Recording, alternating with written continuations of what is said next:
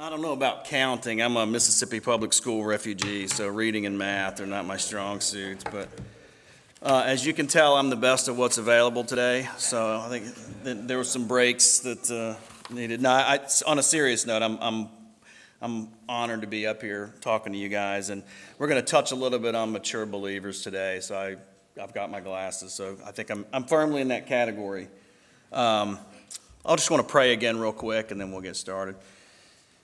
Heavenly Father, I just want to lift up this teaching, Lord, and just thank you for the opportunity to be here. Just bless us all, Lord, and just help us to take what you want us to glean from this and to just live our lives as an example, Lord, and honor you. In Jesus' name, amen. So if we remember the book of Titus, Paul wrote to Titus, his spiritual son on Crete, in chapter 1, Titus is told to set things in order and appoint elders, and then there's a last little piece about false teachers. And it's interesting, though, who were the Cretans? I mean, Paul in Titus 1, verses 12 to 15, basically says, one of them, a prophet of their own, said Cretans are always liars and evil beasts and lazy gluttons. This testimony is true. Therefore, rebuke them sharply that they may be sound in faith. So he didn't have a super high opinion of the Cretans, as we can see. Chapter 2 kind of deals with qualities of a sound church. He sets out its specific groups that there are directions given for. One quote that I actually saw while I was getting ready for this by a pastor named Burke Parsons was, "Shallow theology leads to shallow preaching and shallow worship.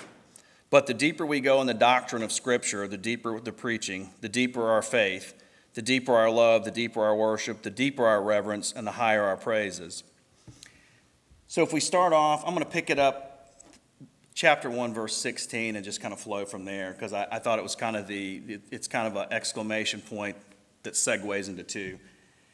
They profess to know God, but in works they deny him, being abominable, disobedient, and disqualified for every good work. But as for you, speak the things which are proper for sound doctrine. You know, slack or weak doctrine will lead to slack or weak living. I mean, if we're not following the correct teachings, they're not going to impact our life as they should. And it's interesting, the Amplified Bible version actually says, "But as for you, teach the things which are in agreement with sound doctrine," and then in brackets, "which produces men and women of good character, whose lifestyle identifies them as true Christians." You know, knowing and practicing sound doctrine, you know, should also translate into right living. I mean, every day, it's our sanctification. We're striving to walk closer and closer with the Lord every day. You know, the Living Bible actually says, "Speak up for the right living that goes along with true Christianity." And I think Paul, having been to Crete, he understood the conditions, and he knew that to change the people there, to be better and more righteous, they needed a model. They needed to model someone whose life would be an example of a righteous life. He wanted to ensure that the Cretan Christians behaved in a way which was consistent with what they said they believed. And, you know, the Lord Jesus came into the world to atone for our sins, but also to be a living example. And we were told, follow him. We're told to model. Sorry, it's my old age there. I lost my place. I apologize.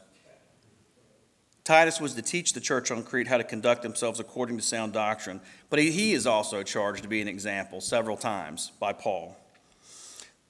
Something to consider, you know, the Bible teaches us what to believe, but it also teaches us how to behave. And the Cretan Christians were to transform their society by demonstrating the life-changing power of the gospel every day to people around them. So Paul is told to teach sound doctrine. And verse 2 goes, "That older men may be sober, reverent, temperate, sound in faith, in love, and in patience." The NIV actually says, "Teach the old men too." You know, the older we get and the longer we've been Christians, we should be displaying godliness and maturity. And we should be reflecting God's character more and more and more. These traits don't come natural to us. You know, we've got a fallen nature, and it's something we all have to strive for. I think we know that. I mean, I still stumble, you know, myself, and I've been a Christian for 30 years, give or take. And so that's kind of, that emphasizes the point that we need to be taught sound doctrine. We need to know what to strive for. And we need models of people. One thing, like Romans 8 verse 29, excuse me. For those who he foreknew, he also predestined to be conformed to the image of his Son, in order that he might be the firstborn among many brothers.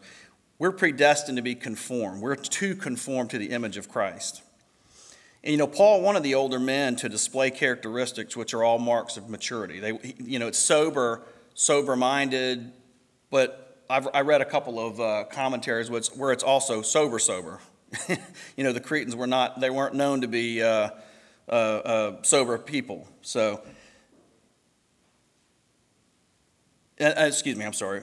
They also should be sound in faith and love and patience. Patience was an interesting word too to kind of hit on.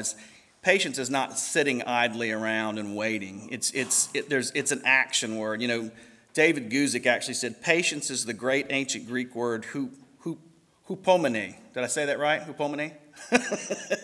It means a steadfast and active endurance, not a passive waiting.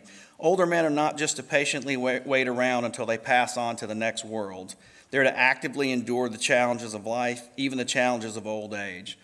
We're not supposed to sit around and kind of guard our own salvation, our own knowing. We're supposed to disciple others and pour into people. Verse 3 and 4, again, it talks about the older women likewise, that they may be reverent in their behavior, not slanderers, not given to much wine, teachers of good things. The NIV again says, teach the older women too. These are action words for Titus. You speak sound doctrine. Teach the older men, teach the older women. The older women were to exemplify or live out those behaviors, but were also to influence the younger women in the church. They were to pass on what they learned over the years. I know my wife's parents, for example. I mean, they're always imparting to us things. They've been married, I would say, almost 50 years. They're always imparting. My wife and I have been married almost 30 years now, but we still need help. We still need, we get into different weird situations that pop up that it's nice to have that advice. They're to admonish the young women. The young women admonish the young women to love their husbands, to love their children, to be discreet, chaste, homemakers, good, obedient to their husbands, that the word of God may not be blasphemed. The young women conducting themselves in this way, it helps guard the message. The older men act in the way that Paul lays out, the older women, the younger women. You'll see this whole thing is about setting examples. And it's to guard against the message of the gospel being impugned or people. People are always, we see that today, right? People are always looking like, oh, you're a Christian. Oh, okay. So it's to guard against the message being impugned or slighted. Loving their husbands and children. I know sometimes I'm hard to love, so I'm always thankful my wife models that grace to me. But it's acting in a way that's an example, and it's if a woman is married to an unbelieving husband. For example, one of my daughter's husband is not a believer. So she came here to visit us, and when flying home, she flew in and out of Atlanta. So she flew back to Atlanta. They live about 2 hours away. He had fallen asleep. So my daughter flew here with 2 kids, both of them under the age of 2.5, with multiple car seats and luggage, et cetera, et cetera. So she gets back to Atlanta. She can't get her husband. He's been asleep. Finally, she gets an oh crud phone call. He's stuck in traffic on I-75. And anyway, she sat at the airport for 6 hours waiting on him. And I remember she was texting me. She was very angry. And I remember talking to her and saying, listen, this is an opportunity for you to reflect Christ to him. He's not a believer. You can you can blow his eardrums out. Sure, you can. Or you can reflect Christ. You can show him some grace and mercy, even though you're angry, even though you've been sitting here and the kids are crazy, etc. And luckily for me, she took it. I mean, I was happy to be able to pour into her to where she kind of took that advice and said, you know what, Dad, thank you for that. I really appreciate it, because I was going to kill him. So.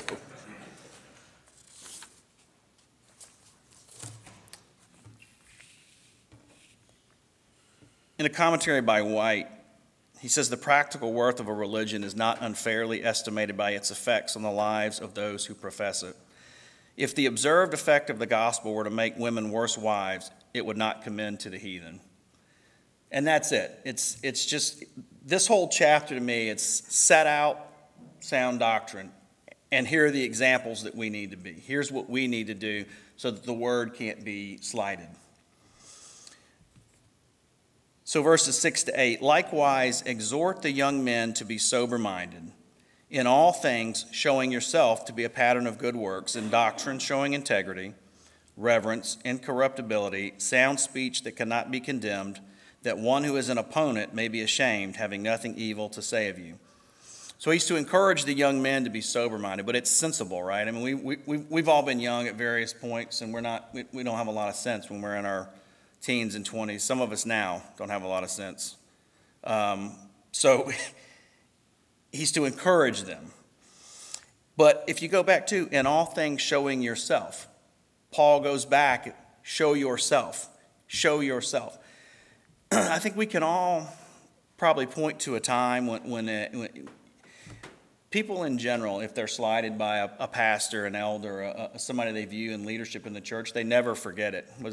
Does that seem accurate? People get angry, and it's not something they put away. I still remember this. About 30 years ago, my wife and I we were thinking about moving to where my in-laws live in Middle Tennessee, and we went to a church there. Never been there before, looking to move to the area. Oh, it's X church, great, we'll go there. So we sit down, and we're a young couple. We're in our early 20s, and this older lady comes up and she says, "That's my seat." And we were like, "Oh, I'm so sorry. We're just visiting here for the first time. That's my seat." So we're kind of like, okay. She gave us a tongue lashing of being in her seat, and it's something neither one of us have ever forgotten. And that kind of closed our decision off to either go to that church or even move there. We were like, well, if this is the way it is here, we don't want to be here. So that's just to say, you can damage somebody in this environment. You really can, and that's like mature believers. We've got to set the example for younger believers. We got to always know that the world is looking. Another thing, Warren Wiersbe in his commentary, Paul wrote about Titus the example more than he did Titus the exhorter. A pastor preaches best by his life. He must constantly be a good example in all things. Whatever the pastor wants his church to be, he must first be himself. And I think that's just, it's just pushing that point in more and more and more.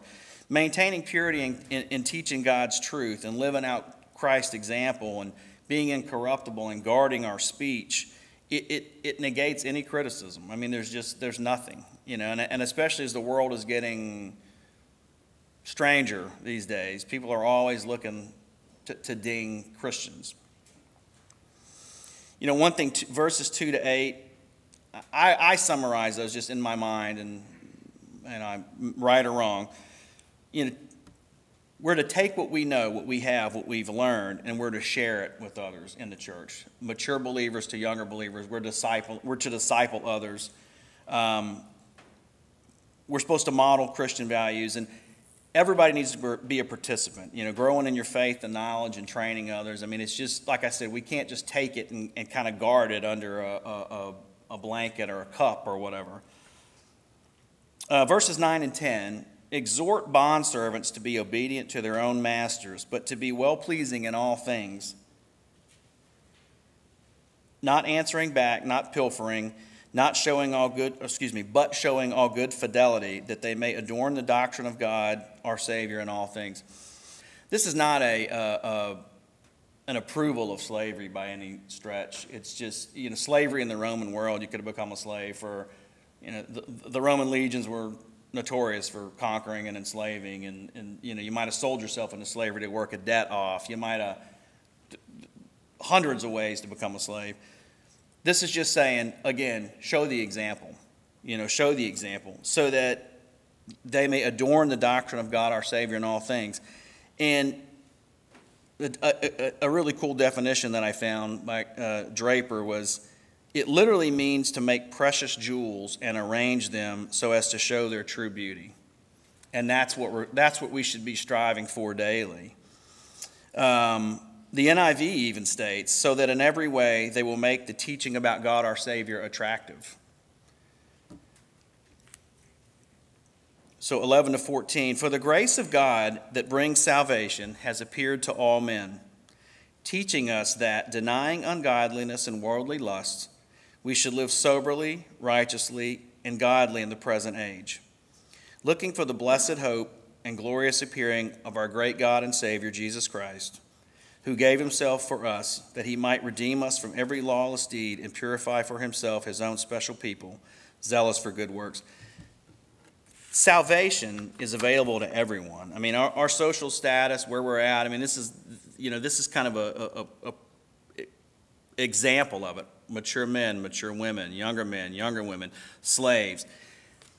Everyone is equal in the eyes of God. I mean, I would guess, and correct me if I'm wrong, but in the Cretan church, you might have had a slave and his master in the same church. You might have had a slave who's an elder, who's in the church over the master. So there's an equality there. God's grace is what we're saved by. That's it. I mean, you look at Joel chapter 2, verse 32, and it shall come to pass that whoever calls on the name of the Lord shall be saved. Romans 10:13, for whoever calls on the name of the Lord shall be saved. Acts 2:21, and it shall come to pass that whoever calls on the name of the Lord shall be saved. It's purely by his grace. Right living by those identifying as Christians is essential because Christ gave himself for us to redeem us from every lawless deed. He gave himself for us. So, we're grounded in God's, Hebert commentary. I like my commentaries, if you guys can't tell. I have a bookshelf. I'm kind of a geek with that stuff. But anyway, Hebert, grounded in God's nature, grace makes ethical demands of Christians consistent with his nature, with God's nature.